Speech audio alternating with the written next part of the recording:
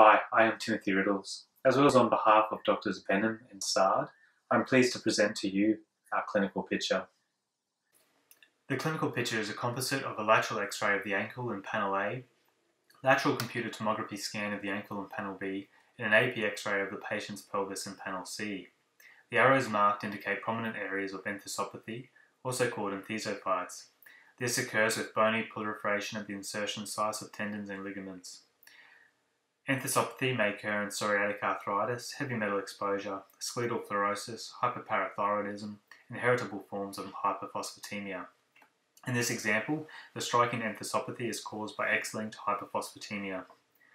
This patient was diagnosed with X-linked hypophosphatemia in childhood, following a known family history with his mother similarly afflicted.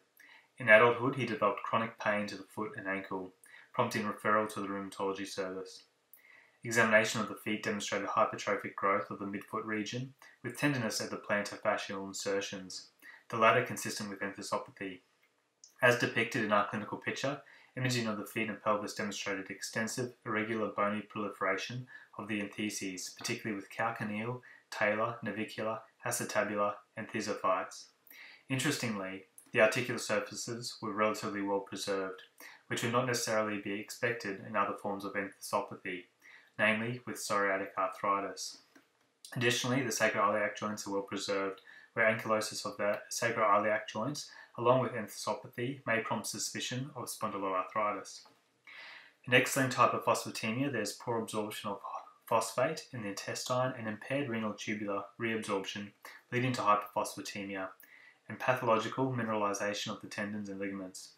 In childhood, problems include delayed and disproportionate growth, craniosynostoses, and rickets. In adults, as in this case, problems include inappropriate mineralization of the fibrocartilage, leading to development of enthesophytes, resulting in joint stiffness and pain or enthesopathy.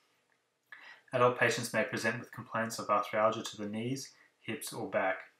Unfortunately, whilst treatment with calcitriol and oral phosphate in childhood may improve growth rate, it has limited benefit in preventing the development of progressive enthesopathy in adulthood.